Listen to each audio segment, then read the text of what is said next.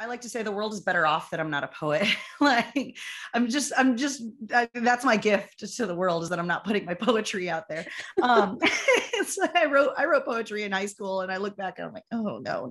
Fiction was always my first love and still is. I sort of cheat with my fiction just because it's pulled from a lot of my nonfiction, right? It's pulled from life experience. It's pulled from people I know, really pulled from places I know. I write primarily stories about Texas, people in the various corners of Texas that I know and love and have issues with. My fiction feels cathartic just because I'm getting I'm inserting a lot of my nonfiction in there as well, in very sneaky and fictionalized ways. But I do also do nonfiction, creative nonfiction. I've written essays and I teach it, and I love reading it, and that's its own sort of catharsis and art, because that takes as my students know when I tell them, I was like, that takes guts, to just say like, hey, this is nonfiction and I'm just laying it out there for you.